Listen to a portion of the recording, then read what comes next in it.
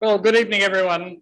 Thanks for coming. My name's Robin Archer. I'm the director of the Ralph Miliband Programme here at the London School of Economics. And I'm super pleased to welcome our speaker, Professor Helen Thompson. Helen is a fellow of Clare College and a professor of political economy at Cambridge University, where she's been, I just discovered, for almost 30 years, not quite. And before that, she studied at Warwick University here at the London School of Economics. And she's got a fascinating output, both scholarly and in public. In fact, in many ways, she's one of the most prolific public intellectuals that we have in England today. Amongst other things, she's been a regular columnist for the New Statesman, and many of you might have listened in to the podcast Talking Politics, in which she was one of two people that were a key anchor for that.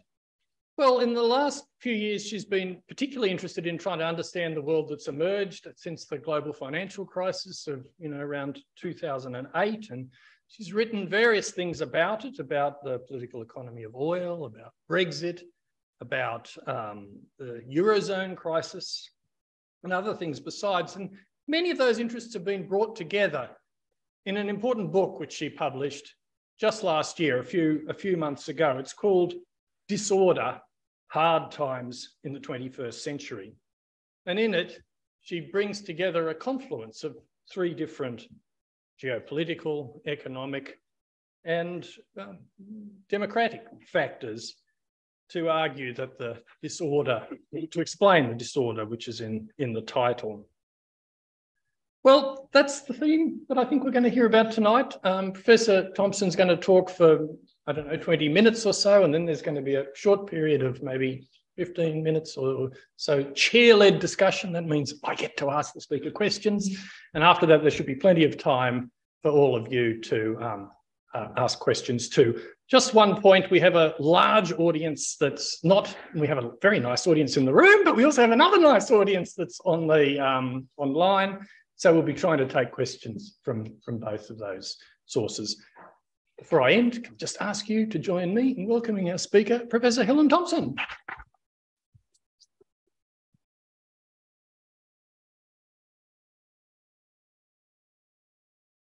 Well, thanks very much, Robin, for that very warm introduction, and thanks to you all very much for coming.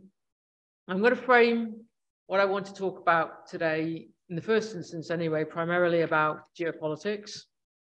And I'm going to talk, first of all, about past, geopolitics of energy in the past, and move on to the present and the future. And I'm going to do it this way because I think that it's not possible to understand just why the geopolitics of energy is as important to our future as it is, unless we understand the pivotal place that energy played in the geopolitical history of the 20th century and the first part of the 21st century. So I'm going to start really in like the 1890s, so the turn of the century, last century. And what is true then, I think we would all agree, is that the world geopolitically was dominated by one particular European power, the British Empire. And then the other European powers, the French in particular, but also a rising Germany, certainly arise in Germany industrially, were pretty significant. Now, I don't think anybody at the turn of that century would have said that the United States and Russia were insignificant, certainly not Russia, given its territorial size at that point and the fact that it engaged in centuries worth of expansion to the Pacific coast. But I think that if you could have stopped at that moment and said, like, in 50 years' time, the two dominant powers in the world by far will be Russia, except it will be the Soviet Union, and the United States, people would have been pretty surprised. And I think that if we, by contrast, for a moment anyway, be an energy determinist about this, we wouldn't have been surprised, because we would have seen, if we've been thinking about energy, that oil was becoming very important, not economically yet, but in terms of hopes for hopes for naval power. So all British, the Germans, indeed the Americans, were all quite focused on the idea that whoever got to having oil-based navies first, an oil-based navy, would be the dominant power in the future. And that's really what gave oil its first push in terms of shaping the nature of geopolitical competition. And this had really profound significance, I think, for Europe, because what was true was that none of these European empires, not least the British, had any domestic oil.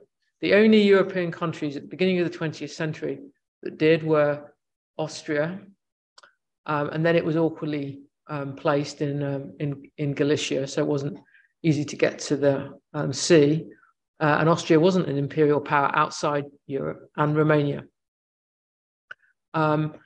And it became central to the geopolitical competition between the British and the Germans, actually, more really than the French initially, to try to control the territory in the Middle East, controlled in part by the Ottomans, Persian territory, where there was reasonable prospects of oil being discovered.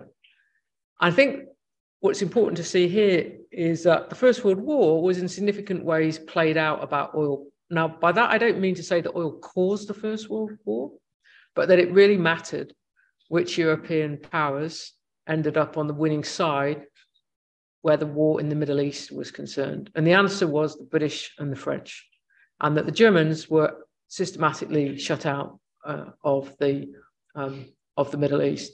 And I don't think you can understand then the catastrophes that would then ensue around Germany's position through the Nazi period without seeing the way in which Germany, not just actually in the Nazi period, but in the Weimar period as well, tried to come up with remedies for its defeat in that intra-European competition about controlling oil resources in non-Western parts of the world. The first response under the Weimar period was, okay, we need to manufacture artificial oil, what's called synthetic oil, use coal, which we do have in abundance, and turn it into oil. And then Hitler's response was to conquer the parts of Europe, particularly Russia, or to try to conquer, with catastrophic consequences, as we know, for the populations that lived through the territory that had to be conquered in order to get Germany that oil supply. That is one story of the Second World War. If we move on then to the post-Second World War world, what we can see is that this need for oil for European countries and the problem that they have, that they don't actually have any, hasn't gone away. In fact, it's going to make a lot harder for them, because by the 1950s, oil is starting to becoming much more important economically, and it's obviously necessary for mass car society. And what we can see in the post-1945 world is that the Americans now don't actually want European countries, West European countries, buying, not only do they not want them buying American oil, they don't want them buying oil from the Western Hemisphere altogether, so not from Mexico or Venezuela either. They want them to buy oil from the Middle East. And they need, in that sense, the Americans need the British actually to stay and act as an imperial power in the Middle East in order to protect Western Europe's oil security there. So when the British government in 1956 in the Suez crisis goes to war with Egypt, it's actually doing what it's supposed to do in the way in which the Americans have thought about the post-war world. But Eisenhower sees the absolute problem for American power of looking like he's siding, or America's siding, with the European imperial powers, the British and the French, in the Middle East. Now, in this story, then, the 70s becomes a really important juncture, because it's at this point that the Americans move into a position that is much more similar to the Europeans than has previously been the case. That isn't because the American didn't have any oil industry in the 1970s onwards. It did. But American oil production prior to the shale boom peaked in 1970. So it was on a downward trajectory. And that meant during the course of the 1970s that the United States itself became the largest oil importing country in the world. And it is in that context that the United States had to have a much more active approach to the Middle East than it had previously had. Now, for a long time, it tried to deal with that by, first of all, using Saudi Arabia, using Iran until the Iranian Revolution, actually letting Iraq do some of the work for it during the Iran-Iraq war, before Iraq's invasion of Kuwait in 1990. And I think you can see the second Iraq war, so the war that George W. Bush began to remove Saddam Hussein from power in 2003, as having a quite strong oil logic to it too. And that was, by that point in the early 21st century, that the amount of oil that was being produced was beginning to stagnate. Now, there's lots of complicated reasons for that. Some countries' oil production was actually rising, like Russia's. Some was running into lots of political difficulties, like in Venezuela. The Saudi oil fields were beginning to age. But in a fundamental sense, I think the point of removing Saddam Hussein from power was to turn Iraq, or create a space in which Iraq could be a top-tier oil producer, something akin to Saudi Arabia and Russia. And as we know, that is not the way in which the Iraq war turned out. To this day, Iraq is producing about 4.5 million barrels of oil a day, when the hope was that Iraq would be producing about 12 million barrels of oil a day. And the reason why that was so important, addressing the supply of oil in the middle of the 2000s, or in the first years of the 21st century, I should perhaps say, was because in that decade, a big demand shock hit the world economy. And that came from China's rapid economic growth during the period after China joined the World Trade Organization, and India's oil consumption was also growing at the same time. And what we can see really from 2005 is that the world has been living with an oil predicament. That is that if you take out the American shale oil boom, which didn't start until the 2010s, really, and just look at the production from the countries that were producing oil at that point, minus shale and minus the tar sands in Canada, there wouldn't be enough oil to meet the volume of demand once China's and India's demand accelerated in the way in which it did. So really, the world economy functioned in the 2010s off American shale oil. Americans got back to producing more oil than they'd ever produced before. This was, though, incredibly geopolitically disruptive of the US-Saudi relationship.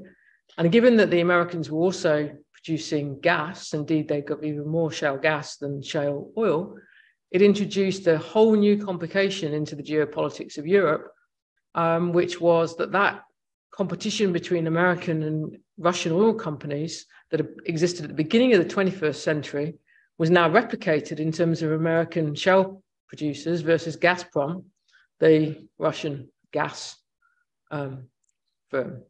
So what we see is that European countries divided really as to how much that they wanted to buy American gas compared to carrying on buying Russian pipeline gas. And we know that Germany was very firmly in the we're carrying on with Russian pipeline gas. Poland was a country that regarded being able to import liquid natural gas from the United States as quite literally getting its sovereignty back again. That's how important it was to Poland.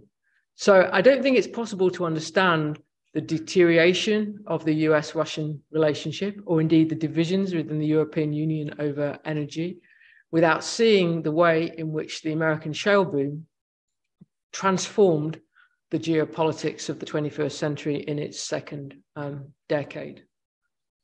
So where does this leave us like looking forward? Because obviously we're living through an attempted energy revolution.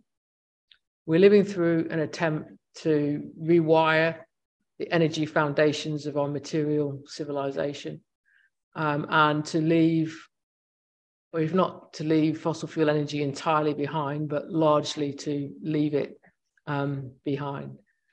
And I think if we just start there for a moment, what we should think when we look at this historically, and indeed I think we can see this already playing out, that whichever state is whichever state is most successful in the energy transition will be the one that we should expect to be geopolitically dominant. Now, there's some caveats that I'm going to put to that, but if we think about it in straight those terms for a moment, the state that is clearly ahead where the energy transition is concerned and has all kinds of advantages is China. That China dominates, for instance, solar panel production.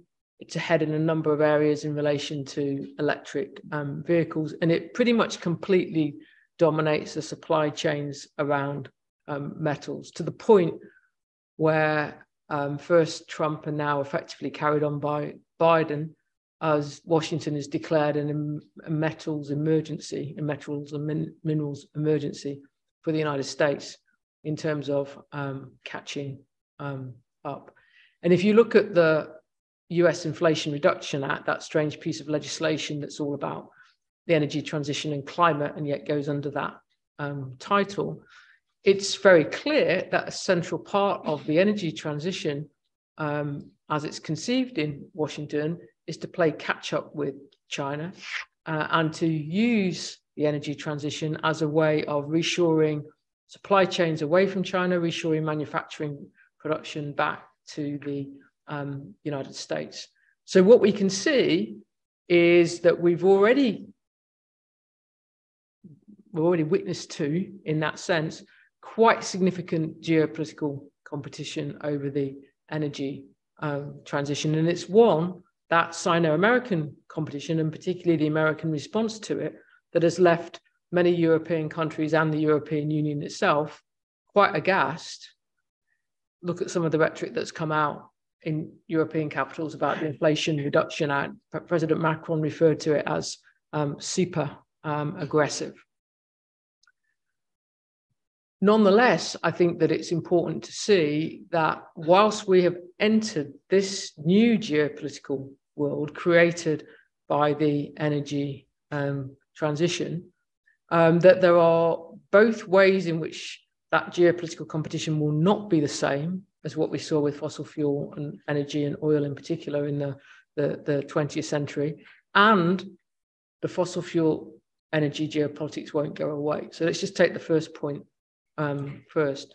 I think that what we can see is that although it would certainly seem to be the case that metals are arbitrarily, necessary metals for the energy transition are fairly arbitrarily distributed under the Earth's surface in the way in which oil and gas or hydrocarbons are arbitrarily distributed, that it's probably not quite the same to be without metals as it was to be without oil, particularly if you were a European country at the beginning of the 20th century.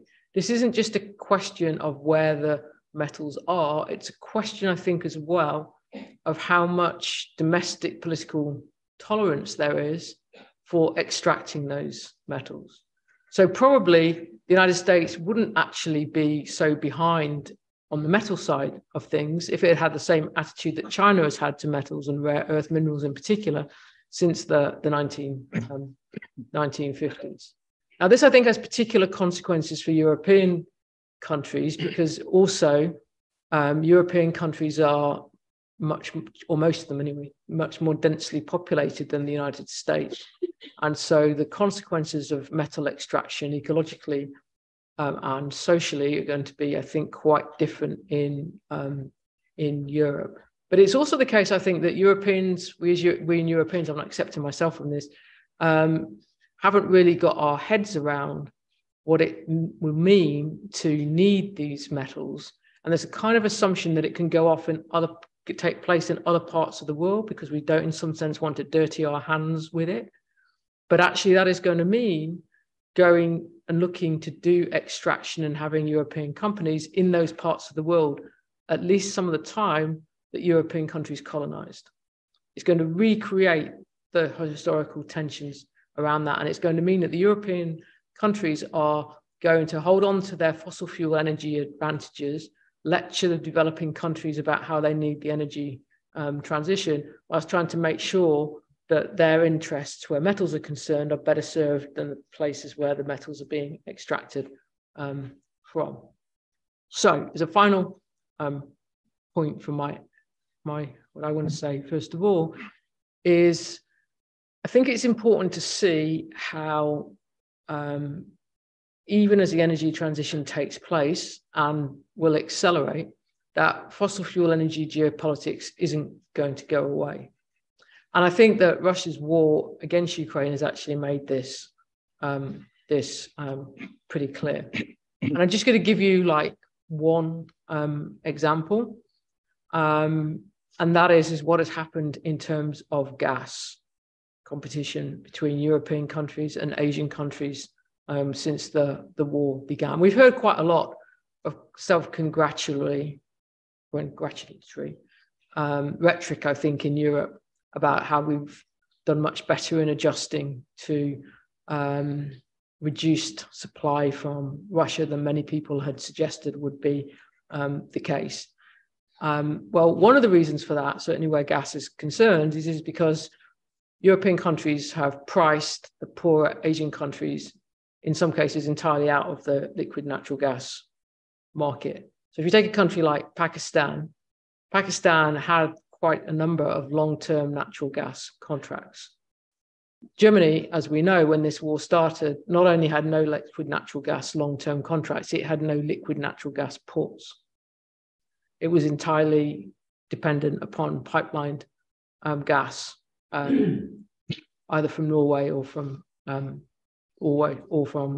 Russia. Part of the reason why Germany, and I'm picking on Germany because Germany is the one that started with no ports, part of the reason why Germany has done okay through this war is because the companies that were contracted to supply gas to Pakistan have broken their contracts and sold it to European countries and Germany in the spot markets. And the money that they've been able to charge European countries for that gas has made more than compensated for the penalties they have to pay for breaking the contracts to Pakistan.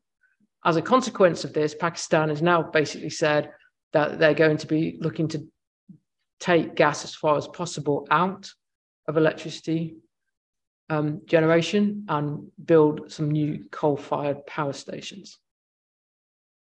So this is a case in point where what we can see is really what I'm now beginning to call structural Eurasian competition over constrained fossil fuel energy and gas in particular. And that geopolitics of that is both going to matter in itself, and it's also going to matter in terms of climate diplomacy.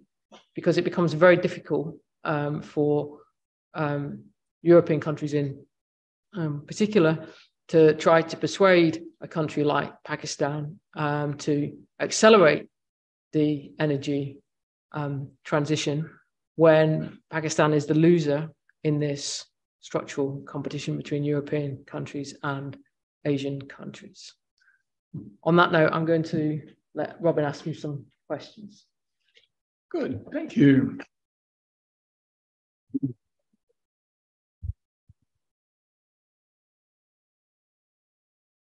Well, thanks so much for that. As I said at the outset, I'm now going to ask our speaker a few questions, and then after all, we're going to open it up to everyone else. I wanted to start by taking back to the beginning of your comments. You said start in 1890, and then you sort of moved on to the First World War. And the essential thesis was that oil was central to the ability to succeed in that military conflict. And then your final comments here, you've talked again about how even under a new regime, if China had advantages, it would be energy. That's what mattered. It made me think, the comments about the First World War, of another scholar on that topic, whose book was called, I think it was called something like The First World War, An Agrarian Interpretation. This is Avner Offer. So it's a famous interpretation of the First World War. It basically says that what mattered was access to food, to wheat. And so my question to you is, why is oil the important commodity rather than wheat, or rather than food? Why is energy rather than food? After all, we see lots of conflicts coming out of Ukraine at the moment where food is an important factor too. So I just wondered if you could reflect on that. Why centre energy rather than food? Yeah, that's a very good question. I mean, I certainly wouldn't want to minimise the importance of food to the First World War. And actually, I give an example where the wheat question and the oil question actually go together, which is the problems that were caused for Britain and France and Russia by the fact that the Ottomans closed the Black Sea.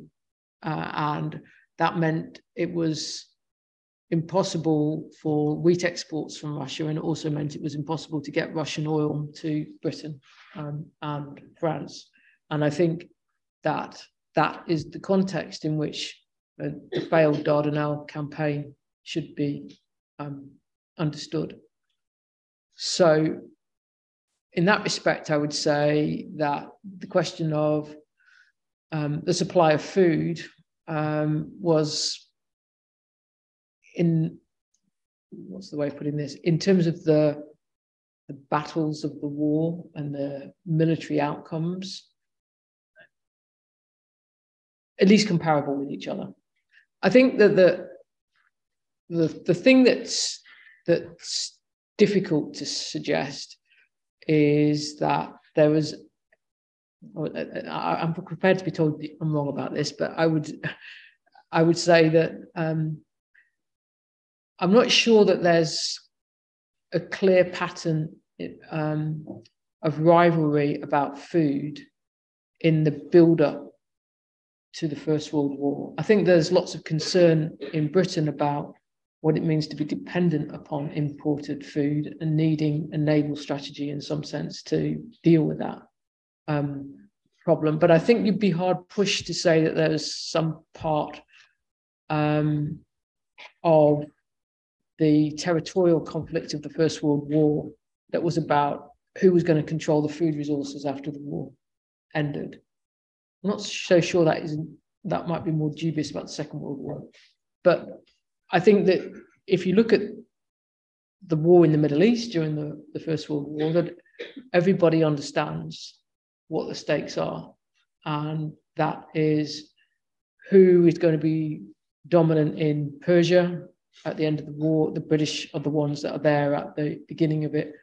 And then who is going to be dominant in Mesopotamia, where the Germans think that they're in quite a strong position prior to the war, and end up, really because of the German relationship with the Ottomans, and end up the big losers. So in a way, I would be wanting to say we should take all material resource questions very seriously.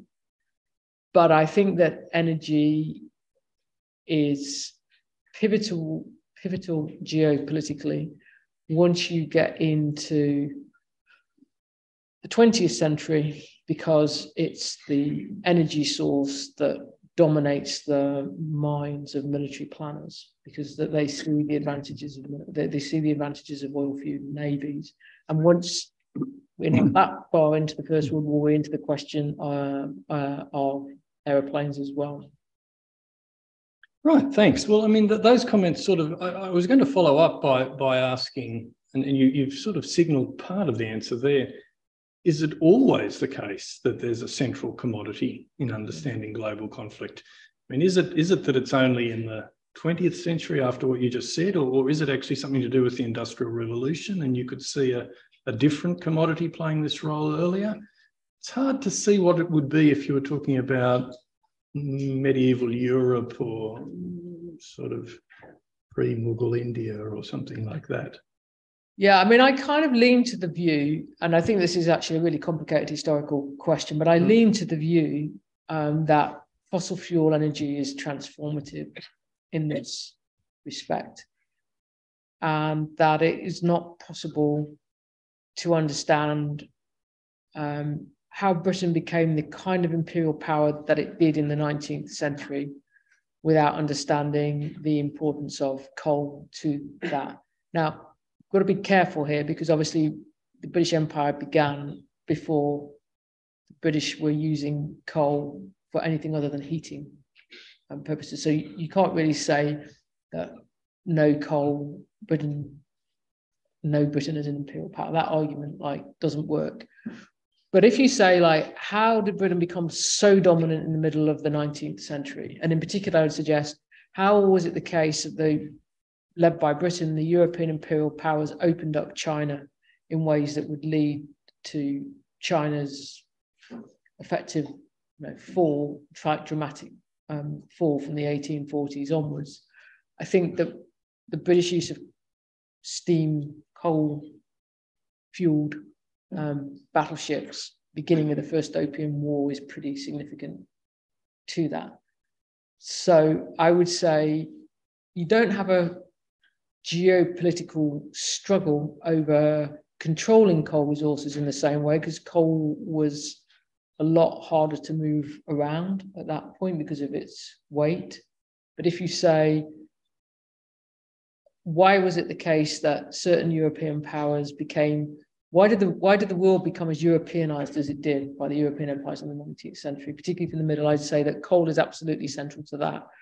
And that then the problems that those same European imperial powers face come about when coal stops being the energy source that matters for military power, and that oil starts to be it. And then it's not at all difficult to see why it is over the course of the 20th century that the ascendant powers are the United States, Russia / Soviet Union.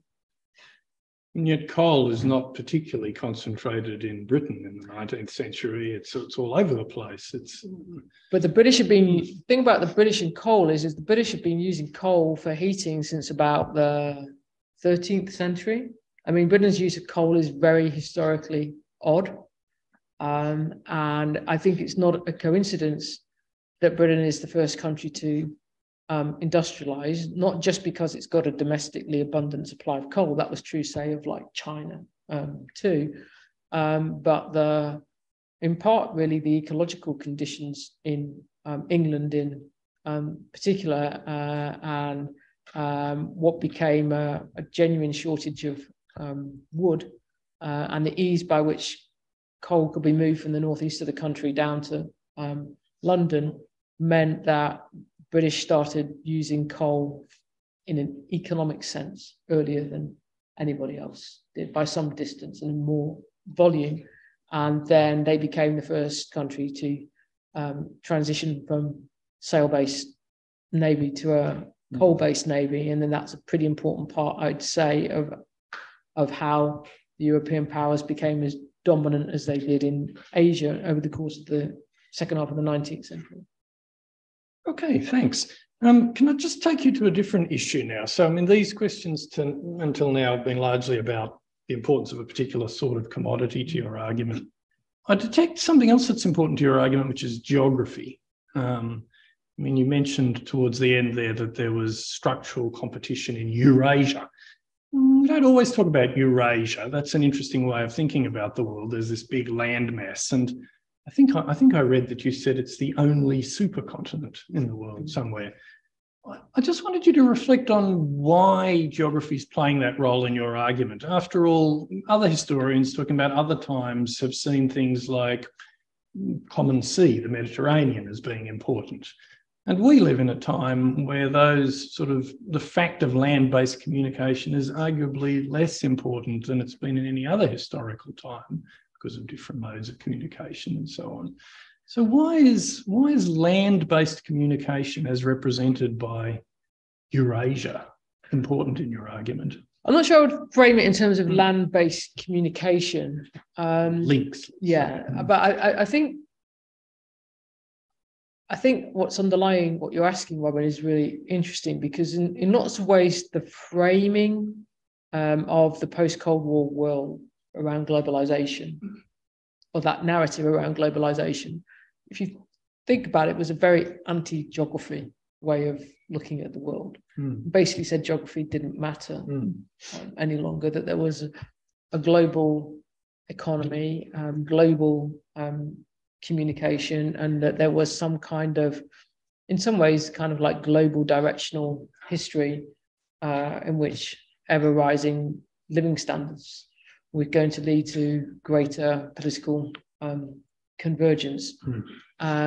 And that certainly where supply chains were concerned, the idea was that geography didn't really matter at all. I think energy is really always, though, being, once you start thinking about it, a serious caveat to the geography doesn't matter argument. And it's always, I think, like geography plus politics. I don't think the geography by itself is determinant. But if we just take one example, which is obviously pretty pertinent to what's happened over the course of the last year, and that is Russia and Ukraine.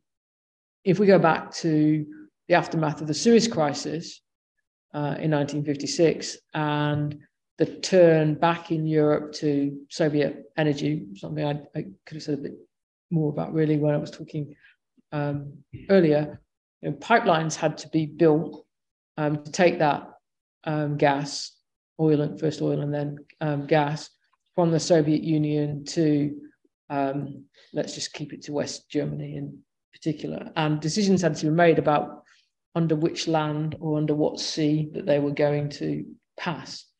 And the decision was that those pipelines was going to go through Ukraine when it was a republic of the Soviet Union. When the Soviet Union dissolved in 1991, the fact that those pipelines went through that land in Ukraine took on a very different meaning when Ukraine was an independent state than when it was part of the Soviet Union, because essentially, if you look at it from the Soviet point of view, the Russian point of view, I should say. And this was true before Putin came to power, that Russia's principal exports, on which their entire economy depended, went through a country in which, a pipeline through a country in which had very difficult relations with.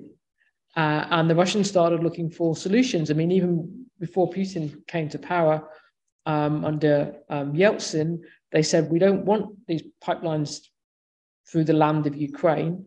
We would rather go under the sea. And they first went under the Black Sea, the Blue Stream pipeline as it was concerned, to Turkey. And then they persuaded, as we know, the Germans to bypass Ukraine by going under the Baltic Sea and building like two pipelines.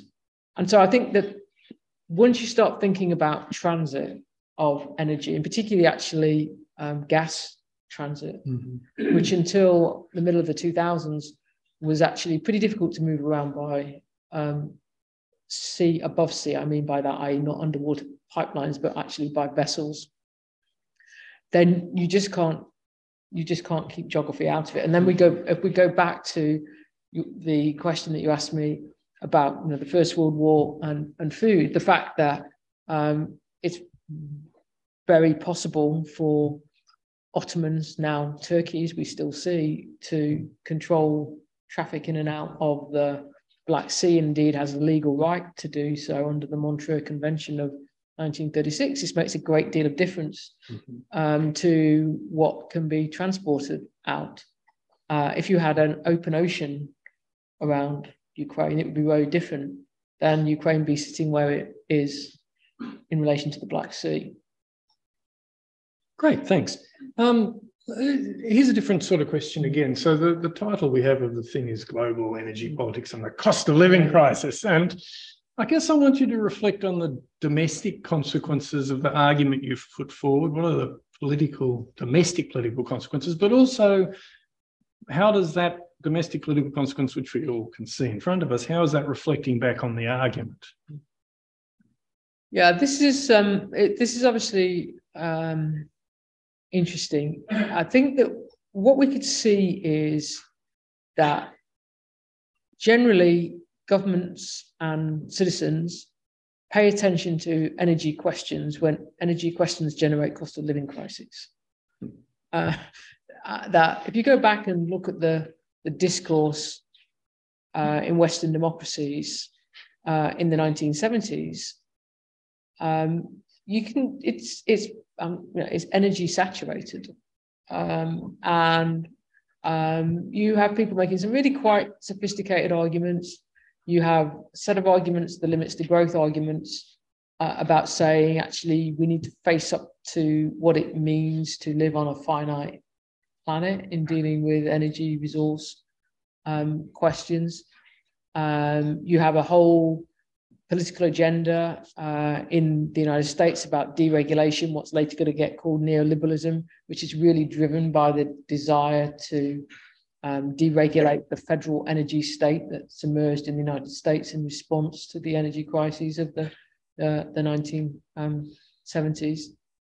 And then if we move to now, I think we can see that politicians in European countries have been incredibly nervous, for very understandable reasons, about simply saying, oh, these energy shocks are taking place, whether they're because of the war or for other reasons, and we'll just let that play out and citizens will have to take the strain of the energy shock. That hasn't been how they've responded at all.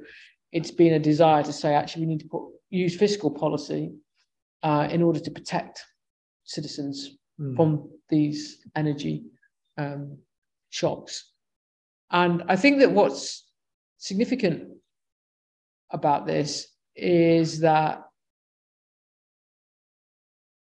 if we think, and I think I certainly do, that energy questions are fundamental to democratic politics as we go forward, not just because of the fossil fuel energy problems I've been talking about, but because of the energy transition, it really raises the question about whether politicians, governments are going to be able to keep having that kind of response to energy shocks, to basically say, we will try and cushion our citizens as far as possible from the energy problem, because we understand that there's such a direct relationship between perceptions of the cost of living and energy prices.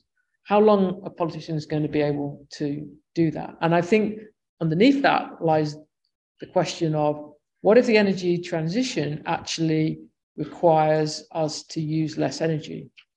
What if it actually, at least for the short to medium term, means reduced energy consumption? Do politicians in Western democracies have a way of talking about that? Are they still terrified by what happened to Jimmy Carter, who was the politician in the 1970s, the American president between 77 and the speed limit? Yeah, that was in, yeah, actually there was also bans on weekend driving. Do they look at Carter's fate and say, actually, that's just electoral suicide?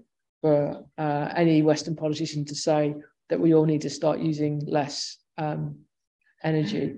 And I think that the conclusion is what we've seen in the course of this last year is that there's some willingness a bit to say we might need to make a few sacrifices to protect Ukraine's independence. But generally the response has been, no, we need to try and protect citizens from energy hardship.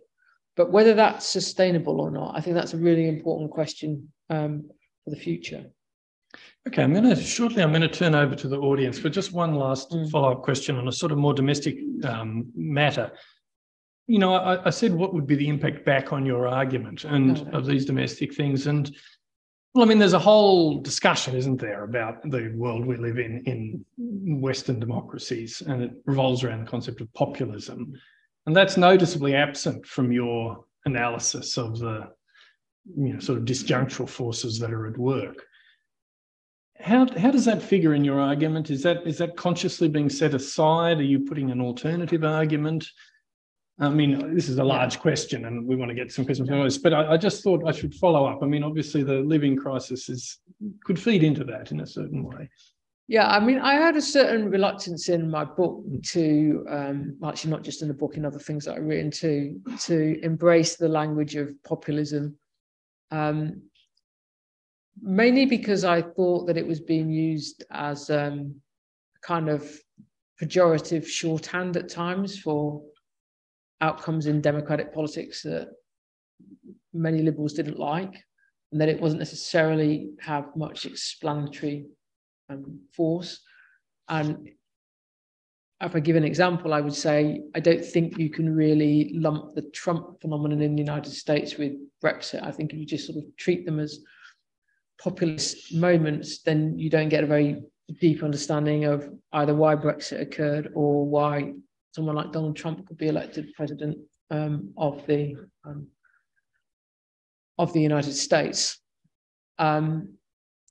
And I preferred in my book Disorder to use much older concepts of democratic excess as a problem for democracies and aristocratic excess as a problem for democracies, and really to see aristocratic excess, so concentrations of like wealth and power, including in relation to technocratic power, as an important part of the political disruptions of the 2010s.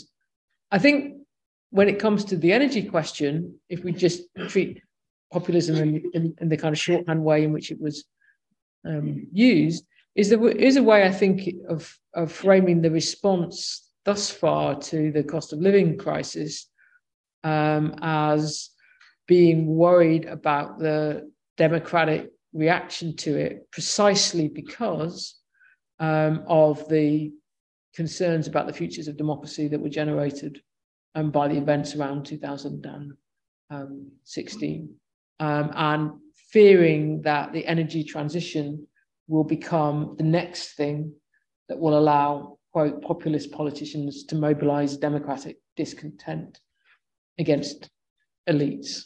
And so I wouldn't use that language, you know, that would be my preferred language for analyzing that issue.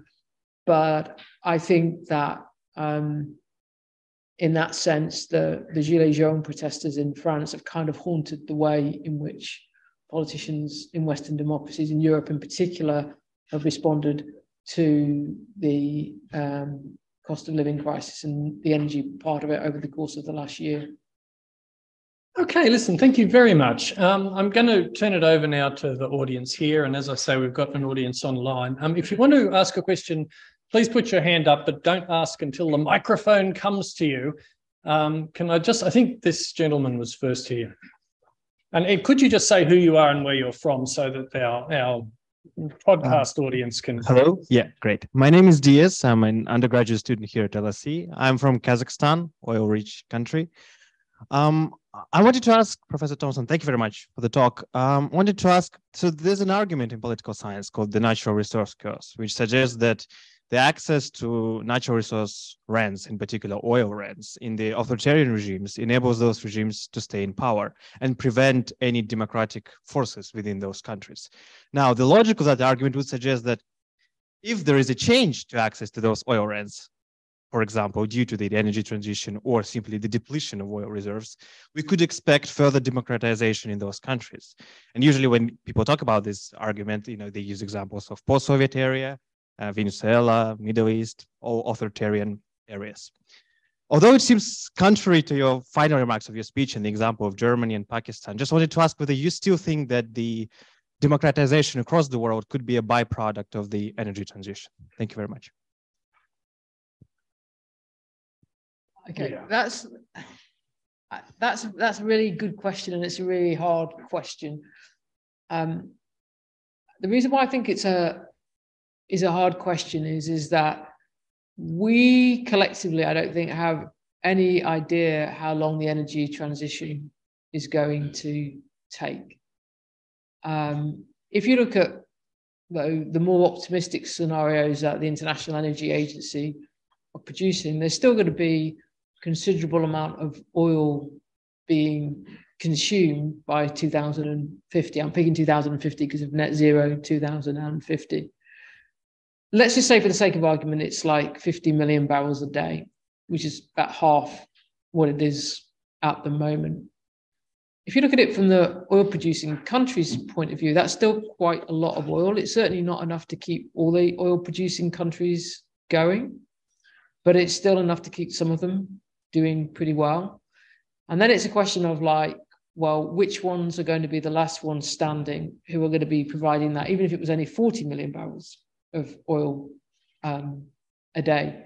So I think trying to make predictions about any individual country and their political prospects is pretty difficult unless you've got a sense of like, well, are they going to be players in the end oil game, so to speak. I also think that this question of the relationship between the form of government and oil production is pretty difficult, actually. It's more tangled than people think. And I think part of the reason why there's not a lot of clarity on it is because the country that isn't usually analysed is the United States. The United States was for a long time in the 20th century. Obviously, it is again now the world's largest oil producer, but it was the world's largest oil producer by some distance for the 20th century, most of the 20th century. It was largely domestically self-sufficient. I would say that actually its oil had an enormous impact on its domestic politics, just not in the ways in which, say, oil now has an impact on Saudi politics or Kazakhstan's politics or Russia's politics.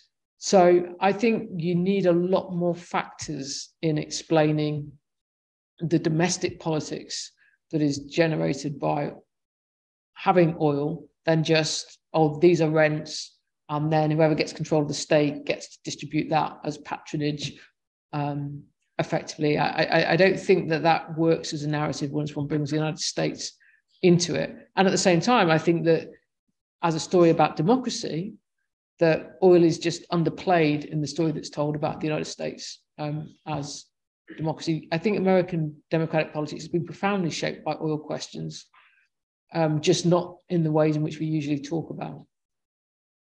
I'll just use that opportunity to pick up and one of the members of the online audience who's asked a rather similar question, but it's more of a focus on the Middle East. This was Alex Martinos, who says that he's a former Clare College student, a former LSE student, and works in the energy sector. So somehow I think he needs to have a go.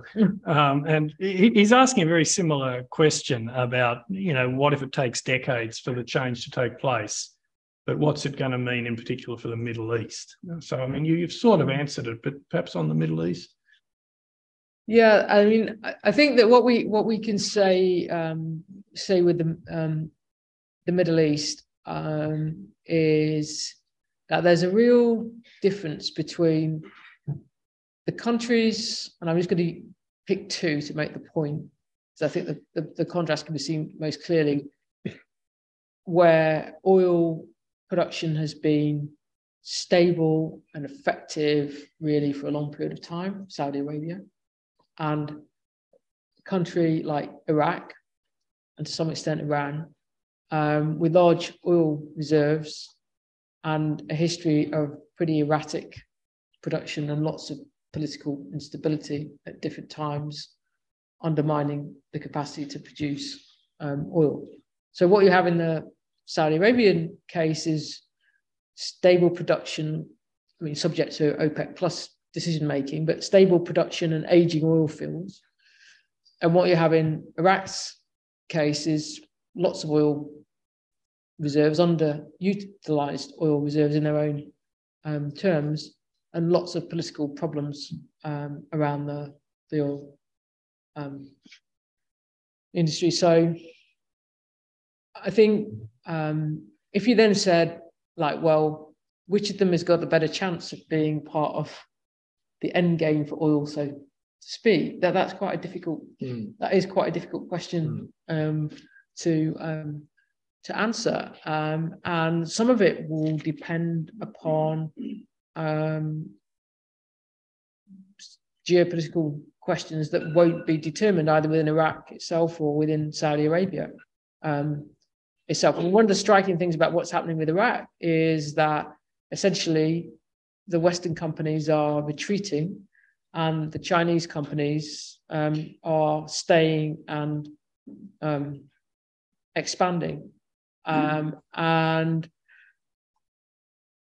the question of how China then views oil over the next like 20, 30 years, where Iraq's concerned, is probably quite a bit more important than the way in which, say, the American Western oil majors do. That's not obviously the mindset that was brought to the problem of the Iraq war. It's one of the ironies of it now in a way. But I guess I'm saying that I think how, again, it plays out, the energy transition plays out for any individual Middle Eastern country is still, there's a lot of different things to consider. Thanks. So we got some more questions. Let's see. Perhaps if you could take the gentleman with the glasses.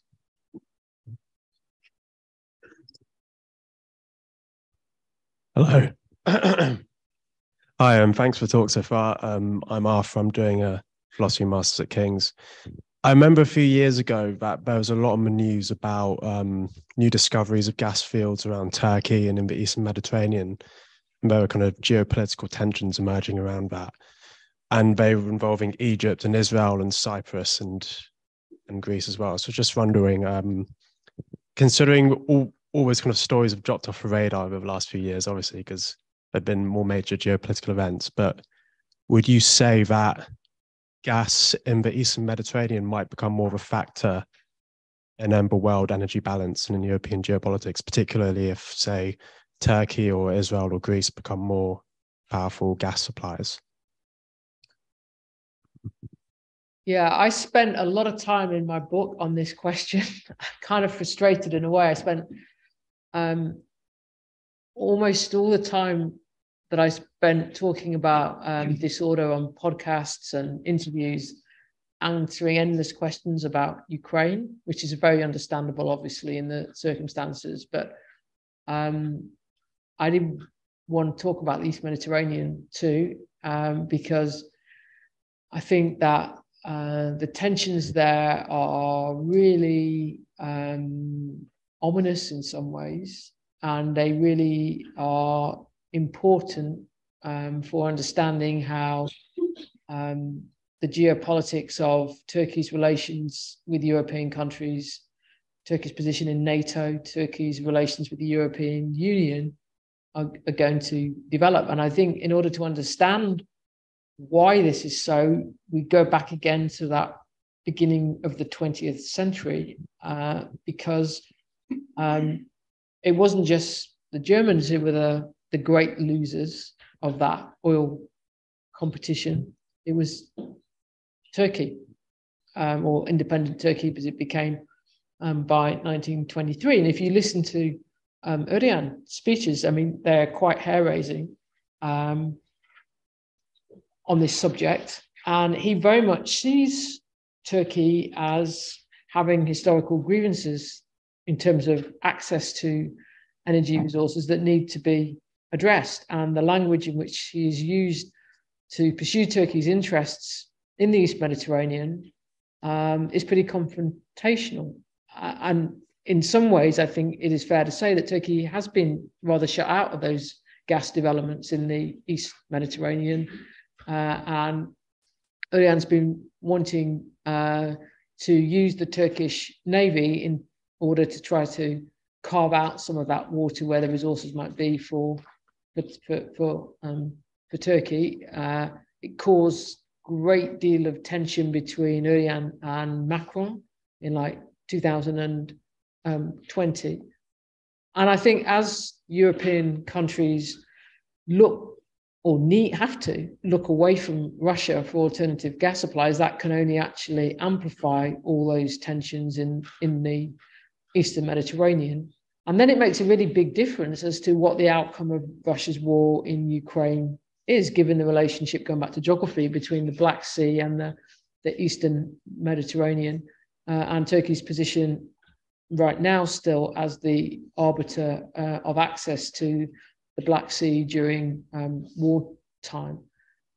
So an outcome of the war in which Russia was actually strengthened in the Black Sea, and Russia's relationship with Turkey was strengthened at the expense of Turkey's relations with other NATO members, I think will have quite significant medium-term consequences for those geopolitical tensions in the East Mediterranean. So I think if you want to look at the geopolitical future of fossil fuel energy, the Eastern Mediterranean is a place where we've got to pay a lot of attention.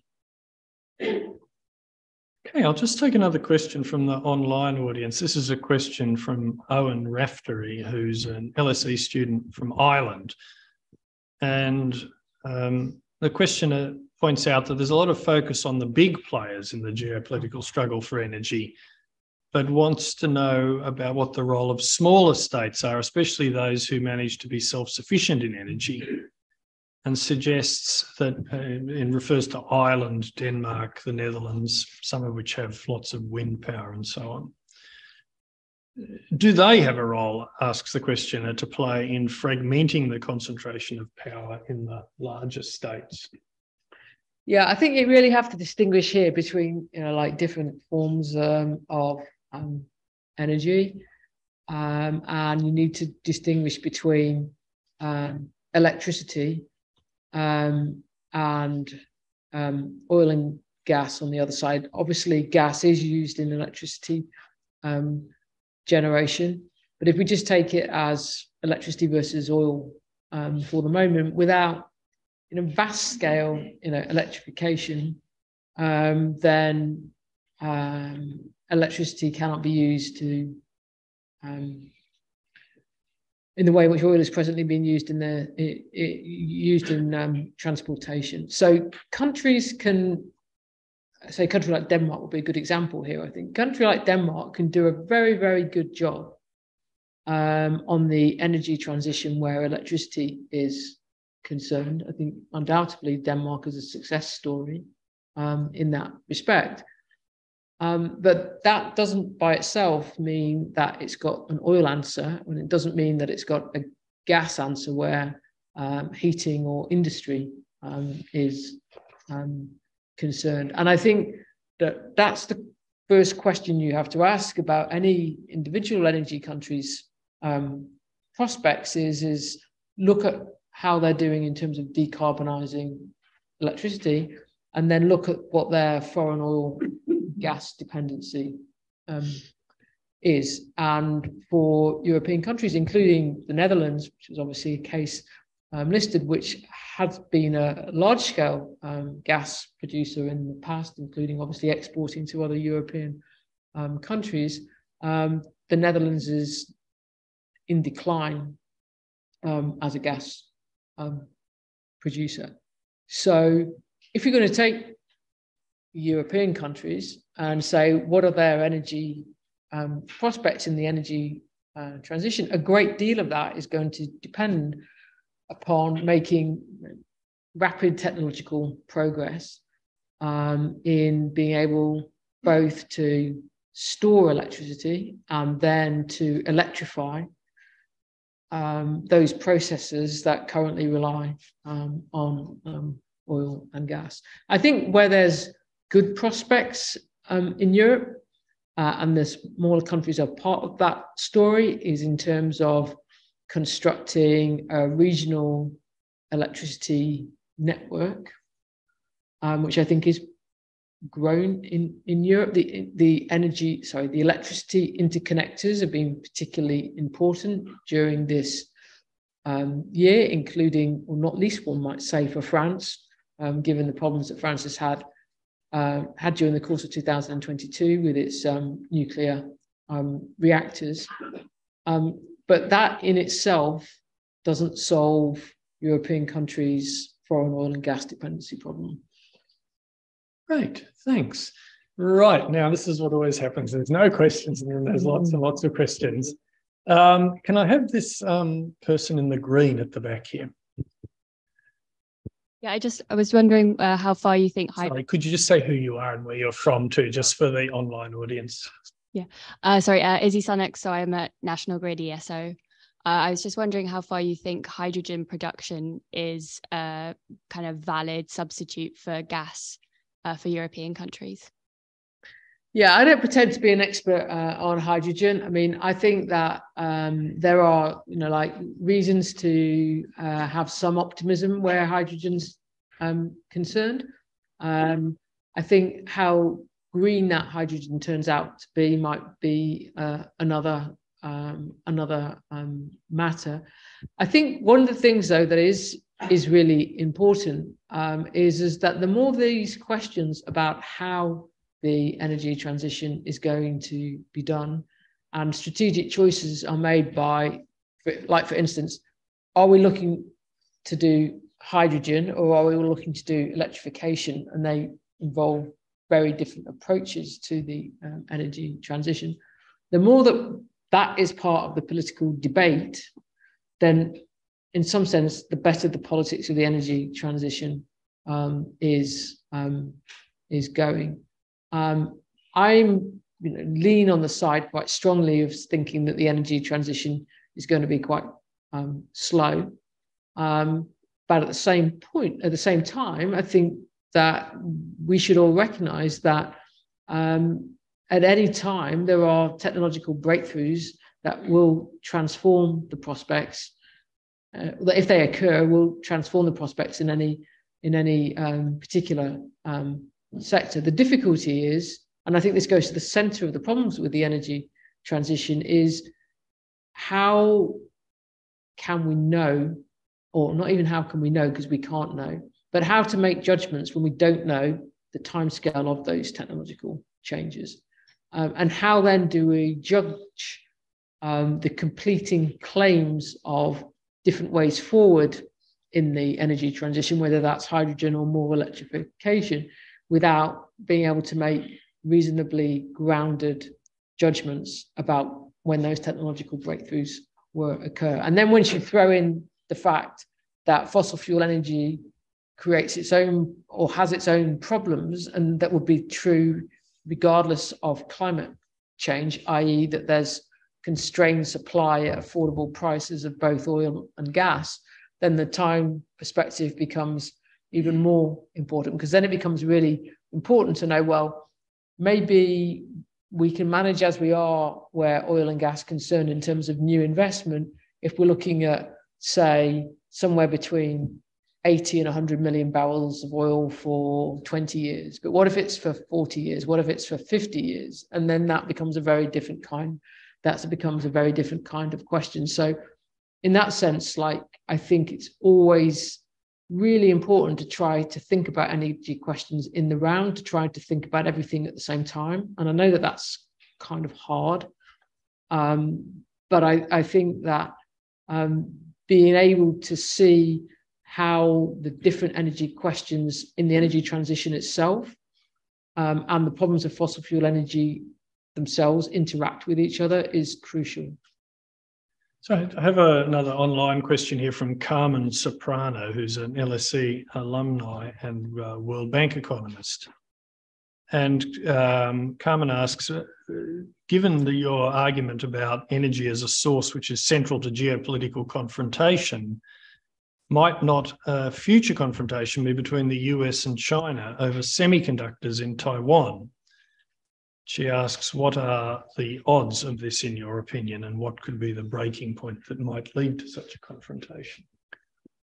Well, I think that what we can see already is that the Biden administration, in terms of the moves that it made last year and the fact that it's now persuaded Japan and Netherlands to join in with its semiconductor export ban, that these are pretty significant moves. If you look at it from Beijing, I think that kind of looks like economic warfare already.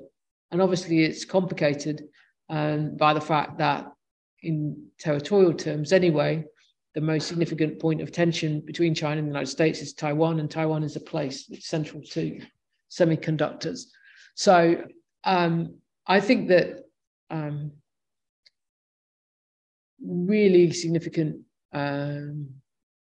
geopolitical, well, I wouldn't even say, I'm going to go backwards. I'm going to say really significant geopolitical tension over semiconductors, I think, is already part of the world in which we live.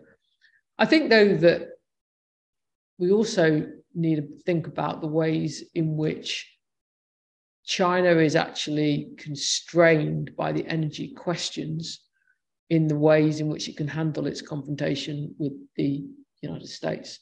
And for the purposes of time, I concentrated on saying, look, there's a lot of fear in Washington that China will be the geopolitically dominant player in the energy transition, and that will have broader strategic consequences. But China still has a really serious strategic vulnerability around energy.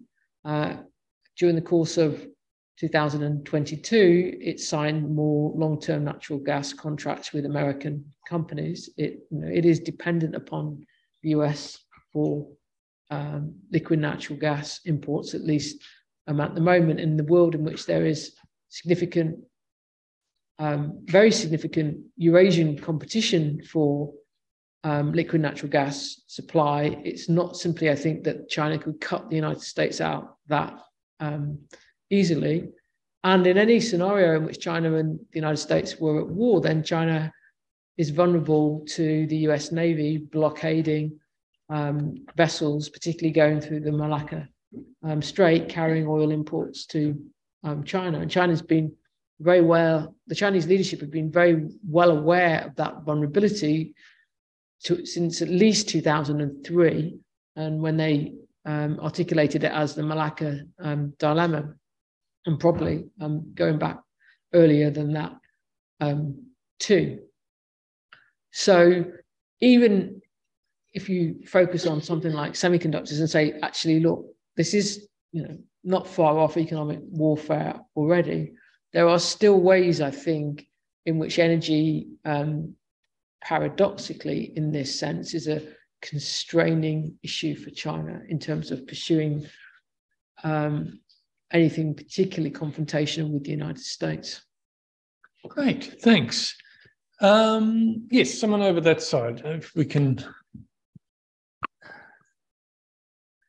Hello, I'm Tom. I used to be one of Robin's students. I now work for a law firm, which is not relevant, but I used to work for Reuters and did a energy transition conference for them.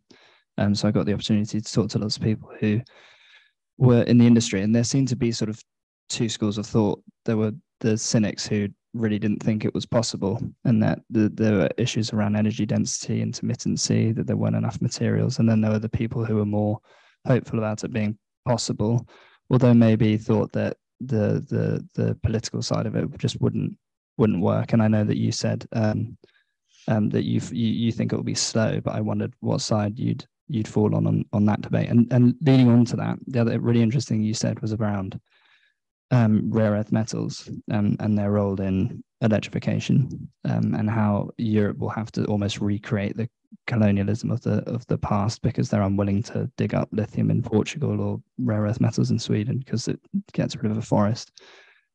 I wondered whether you'd looked into sort of deep sea mining, because there's lots of hopes that rare earth metals can just be sort of dredged off the bottom of the seafloor, and whether you've thought about whether this leads to a sort of new paradigm in geopolitics, because energy has always been located in national territorial borders, even offshore, like deep water oil rigs are still within a territory. And the deep sea mining is literally in the middle of like the Pacific, middle of the Atlantic. It's not within a territorial border. I wondered if you just could talk to any of that. Yeah, I'll be honest, I haven't really thought about the deep sea mining issue. I mean, what I would say is I think we can see this actually in the Arctic, like the course of this last year in particular, but it's been building up for at least a decade. I would say that any part of the world, and whether it's land and certainly under water, where there are either energy resources, hydrocarbons, or where there are metals that are essential to the energy transition, is going to be geopolitically fought over. I don't necessarily mean in the military sense by that, over the coming decades. On the question about like optimism versus pessimism, I do lean on the pessimistic side. I think I've made that clear in some of the things that I've said. I don't think that you can, what's the way of putting this? You can't wish away the energy density problem. The only form of energy that's in play for the energy transition at the moment that isn't offering less dense energy is nuclear power. And nuclear power at the moment, as we know, is only being used to like generate electricity. And it's also extremely expensive and has a whole set of waste problems, as we know. But if we leave nuclear power aside, what we're talking about doing is basically, having gone through energy transitions generally where we move from lower density energy to higher density energy, we'd be going through an energy transition where we go backwards from higher density energy to lower density energy. And I think that everybody has to understand that there's no a priori reason to think that we are going to get out the other end of that and have the same kind of material way of life that we have had with high density energy, at least in the West. I mean, we shouldn't overstate energy per capita energy consumption in other parts of the world. Having said that, I think if you just are of the view, which some people are, that because we're going backwards on energy density, that we're doomed to failure in some sense, I think that kind of presumes answers to questions that are just not yet knowable about what technology can and cannot do. I don't think technology can overturn the laws of physics. I mean, I think that the laws of physics, when they apply to energy, are probably the hardest laws of physics in the universe. I say that as a non-physicist, but as far as I can understand these questions. But I think to a priori rule out that technological breakthroughs will ultimately be irrelevant to the density problem, I just don't see any basis for that judgment any more than I do for technology will certainly solve the energy density problem and just overcome it. I think we all have to recognize that that this is a massive transformation that we've, in some sense, that the world, humanity, has undertaken to, and I know it's not undertaken as humanity, but in different states, and the outcome of this energy revolution, and I think that's what it is, an energy revolution, is unknown and can't be known at the moment. Right. Well, we're really quite close to the end here. So I'm just going to, if we can have a succinct answer and a succinct question, we can just squeeze it in. Perhaps just the woman in the beige there. Hi, I'm Alice. I'm a former student of Helen's, and I now work in the energy sector. I wanted to ask, in what ways do you think the West is getting comfortable with protectionism? And do you see this process as different in Europe versus the US? Yeah, I can answer this question, I hope, very succinctly. I think that the US has now moved quite firmly into being a protectionist country. I think you can see that in the Inflation Reduction Act. I think if you look at the remarks that the Biden administration made after the World Trade Organization ruled against the US on the steel tariffs, it basically said that the WTO belongs to another age. I think that this is all really bad news for European countries. If you have foreign energy dependency problem like European countries do, then you need to try to have trade surpluses, as Germany did for a long time, in order to manage that problem. And the best way of doing that is in a multilateral trading order, rather than in one that is moving in a protectionist direction. So I think that this question of economic nationalism and the energy transition and what it particularly means for Europe is really, really important. Thank you very much. Thank you for a succinct question, a succinct answer. And thank you to everyone here today, but thanks especially to Helen Thompson. I mean, I think that's really a very interesting set of questions you put on the table. Any one of them might have occupied us easily for a couple of hours, but the way you've shown the intersections between them and the potential importance for all of our futures is very illuminating. So join me in thanking our speaker.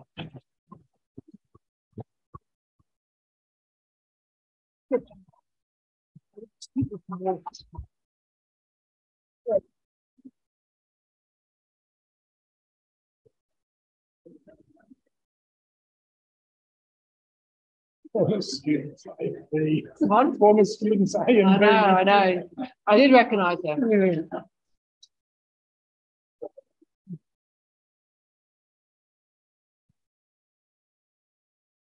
I hope they've turned this off, otherwise we're not